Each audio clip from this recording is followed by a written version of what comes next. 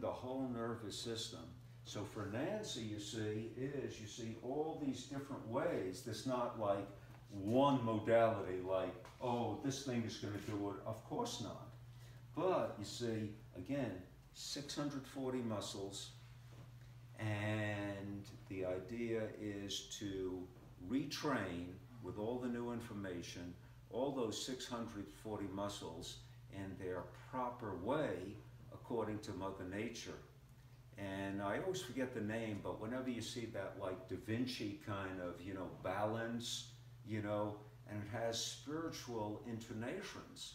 Why? Because of the connection, the oneness of body, mind, and spirit.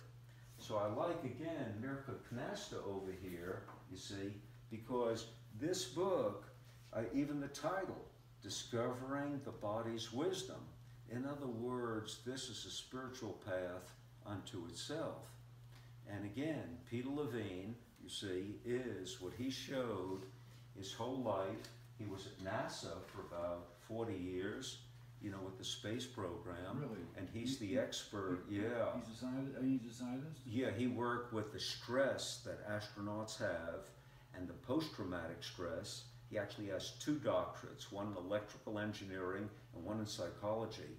But what he showed, Bill, was how, that incredible post-traumatic stress, when it's held in, actually precludes and preempts spiritual growth, because it's the exact same area of the brain.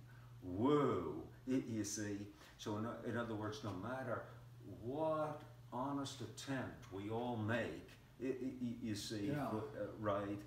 If it's locked in, so to speak, in the body, it's sort of like working against ourselves. You see, it's kind of, that tension there.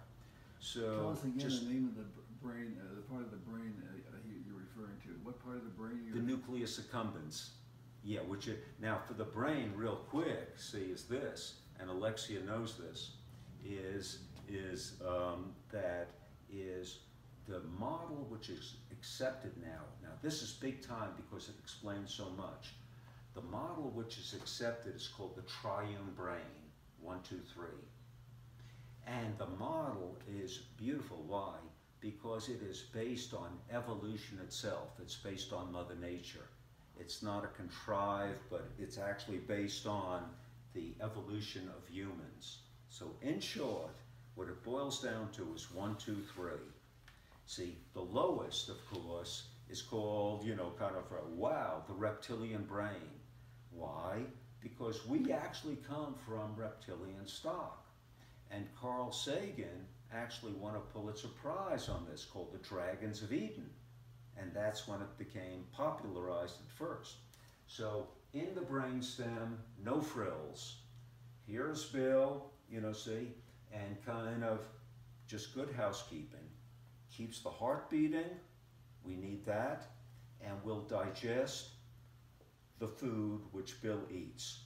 Okay, basic housekeeping, everyone needs that. So that's the reptilian brain in the lower area, the brain stem. Not too exciting, but we have to live, the basic functions.